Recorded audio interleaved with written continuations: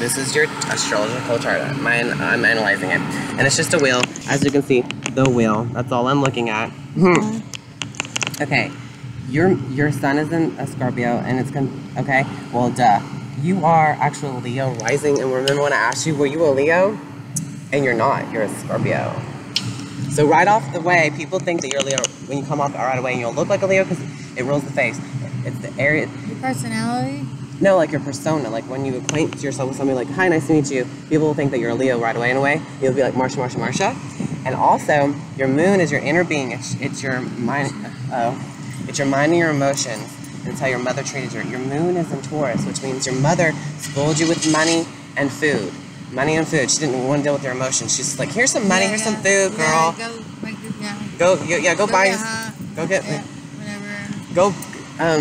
Feel good about yourself. Go get yourself a massage or something, because that's what Taurus rules is comfort and stuff. And then also it's actually in your 10th house, so she made you grow up pretty fast, and yes, I did. And you probably bought your own car or something, even if she still give you money here and there, just to treat. That's how you treat you.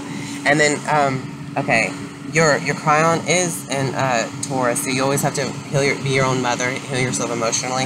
Your rising sign is Leo, so you're like Marsha, Marsha, Marsha when you come off, right off the way, and you do like, hello, bitch, pretty girl with blonde hair, and the way you heal other people is to be in the reputation. You make everyone's reputation look awesome. Like you're the boss at your job, and people will treat you like the boss, and they look good because they're being seen with you. And that's how they come to you. They're like, can you please can I write you down as a reference, please? Because if they call you and you talk to them, I'll get hired. And that's how you heal them, because you are good at it. I make people look good. Yeah, you do. You make me look good. And you're doing it for me right now. Thank you ever so kindly. Yes, you do. And yes, you do. And then your 8th house is in Pisces, which means you might kill yourself or drown or be poisoned in real life. Like, that's a harsh part of dying. Yeah. And yeah, it's crazy. Okay. Yeah. When is this going to happen? We don't know, because it's unpredictable. And okay, your 8th house, that's the death house. They call it knowledge and stuff. You're also psychic and stuff. And your Jupiter, listen, your Jupiter's in Scorpio, which means you're a psychic, meaning you can see spirits and you can talk to them. I do. Yes. I feel them. Yes. Yes. I do. That's you. And this is your skill that you got. I do. And if you aim at it and keep on putting effort into it, because it's not spoon-fed to nobody, it will happen for you. I feel it. You have to do it for people. Yeah, and I feel it. Like my brother died, and I feel, Yeah. You have a little brother? Older brother. Oh, okay. Well, never mind. Well, he's a half brother, but he died, and it's like I feel him. I'm gonna die. Oh, we're not now. I mean, just like that's how it possibly could be, like poison, suicide, drugs, or drowning. This could be your death, your 8th house. I believe it. Who knows?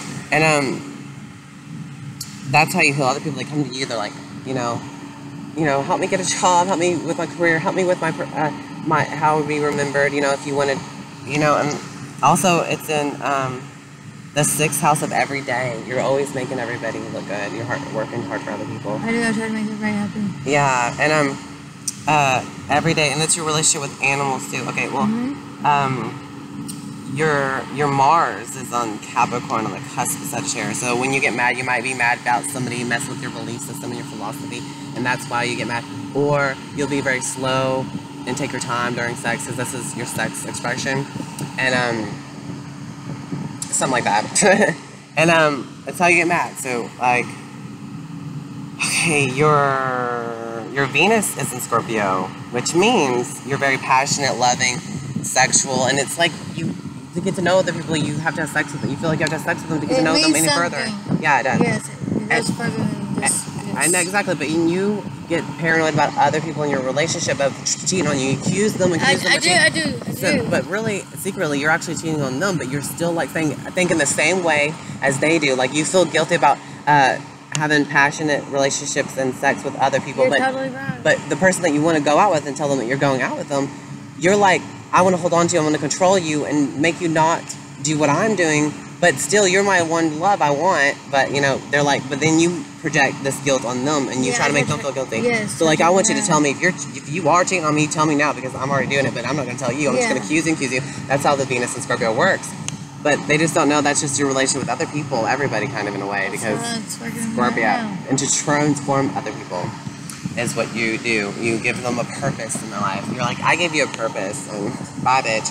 And then you treat everyone like they're just dead to you because you are death. You transform, and you're not forgiving because you're an idiot.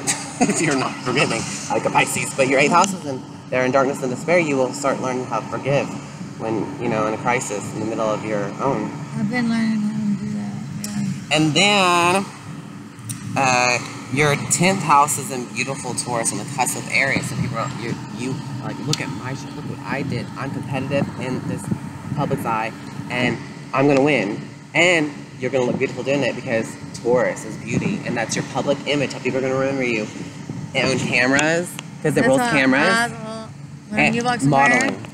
All eyes on me. Yeah, you're Leo rising, so you want the attention right away, which is good too, because get it. You got it. You got it. Yeah, you know? And show it off because it was meant to be seen anyways. Okay, this is another symbol that's in Cancer. I don't know what that is yet. Your 7th house is in Aquarius. The people that you attract, there's like friendly people, you know, and like they're astrologers. Have you ever attracted an astrologer? Somebody who's weirdo, people, the outcasts. You just attract all those people. You're like, I'm totally popular, and I can just make you popular if you sit with me. I'm so cool. You know what I mean? No, I attract assholes. What?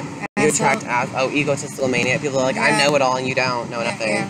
That's how they are. Yeah. And they might be racist or prejudiced, maybe. Yes. That's the people that you attract. And I mean, it's unrealistic because it's so 2020 now, but there's still people out there that exist as this. So, but your shadow self is you're kind of secretly like that in a way, but you're also learning lessons through that in your shadow self. Not to be prejudiced or racist and stuff like that. And just like be unique and not be embarrassed of how you dress and stuff. Yeah. And you secretly have an expression, which you have, you know, which is more unusual than others, and it's more of a trend-setting thing in your shadow self. And you know what I mean? That's how that would be. And then you have 11th house in Gemini, so you're two-faced with your friends, and you probably lie about them and gossip about them or something. And then it's like, okay, your 9th house is in Aries. You go to bed fighting in a war. You're like a war, but when you wake up, you're like, I'm your marriage partner. I'm like wanting to be in a relationship right now. When you wake up, you're less confrontational before you go to bed. Like you have to just start like you need to go running before you go to bed or something to express yourself, or you explode before you go to bed. Because that's kind of like your philosophy. It's kind of like a old white cells philosophy in a way. It's really quick. It's like, I don't want to think about it. Just deal with the thing that used to be, my thoughts. And that's how your philosophy might kind of be. But when you wake up, you are like relational. You want to wake up with your partner, but you don't want to go to sleep with them. You want to be by yourself when you go to sleep. When you wake up, you want to be with your partner. And right away, that's what you think about. It's funny. And then you have your 12th house in Cancer. Oh, you're like everybody's mother, like you have a baby that's dead or something, like in the other side, or you bring babies from the other world and you can speak to them and see them and know them, you know what I mean? That would be your spiritual gift. You'd be everybody's mother in spirit. You're mothering and nourishing in spirit. They come to you for that, and that's how you are on your feet would be. like people in general? Yeah, like dead spirits. Wow. And people living. You'd be their spiritual mother. Okay, your 2nd house is in Virgo, so you're very good at being an accountant and counting out the people's money. And your do you think that? Yeah. Day-to-day routine. And your 3rd house is in Libra, so you'll have a beautiful voice. You probably could be a singer. You have Mercury in that too, and it's in the 5th house when you express yourself. So when you express yourself, you might want to do karaoke or something. You'll be balanced in your heart. You have a beautiful heart is what it means too. You have a beautiful expression. Whatever you want to create is a beautiful. Let's see. That's your 5th house is in Sagittarius. You also express yourself like through your philosophy and traveling, like stuff like that, I guess, and gambling with life or some bullshit. Mm-hmm. I guess, but still, at the same time, that's the story of, and there's more to it, but I need I guess, I don't know, it's hard to see just a freaking wheel. And then this is in Cancer, something like Vista, I guess is in Cancer, you want a family, and I don't know, and with your friends, you basically are sharing your kids with your friends or something. You have kids? Yes. Yeah.